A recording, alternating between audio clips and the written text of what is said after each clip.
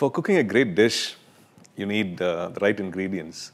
And if we miss out on some ingredients, it shows in the finished product. Similarly, in our faith life, the Bible talks about certain ingredients that we need in order to ensure that our life is fruitful or successful.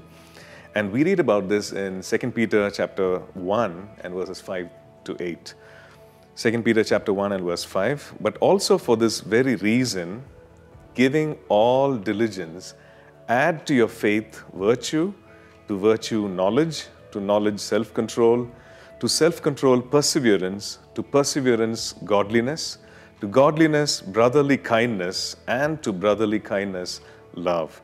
For if these things are yours and abound, you will be neither barren nor unfruitful in the knowledge of our Lord Jesus Christ. So Peter seems to be giving a list of ingredients that you put together that we need to add to our faith. And the end result is that he says that if these things are there, if these ingredients are there in your life, if you add to your faith all these ingredients, then your life will neither be unfruitful, it will not be barren. So let's look at these ingredients. What are these ingredients that we can add to our faith? The first one, he says, is add to your faith virtue or character. Now, what is character? Character is who we really are, who I really am as a person. Character is who I am when nobody is watching. Like somebody said, my secret choices, it describes my character.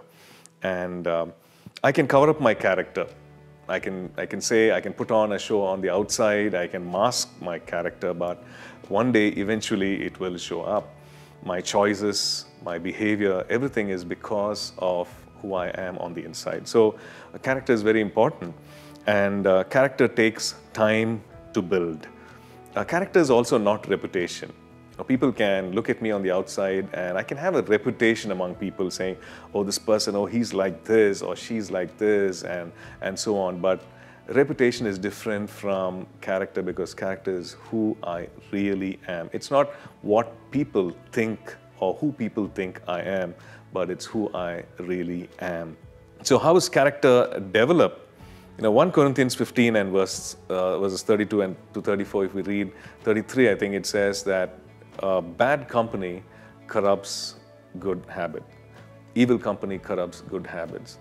Meaning the company that I keep definitely influences my character.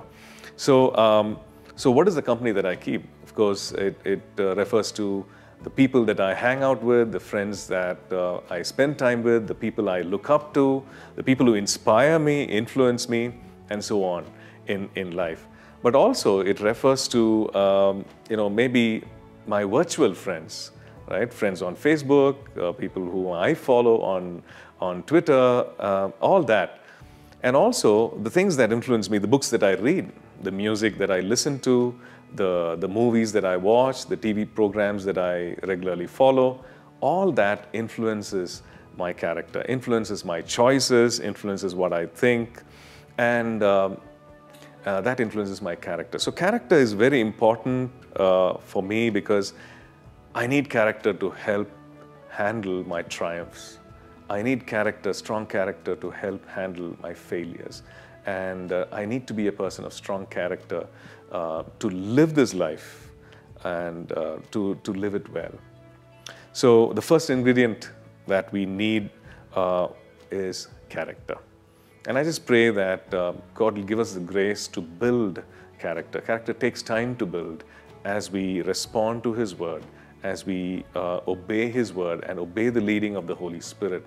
We will see that our character is built up brick by brick, and it will be strong. Let's pray.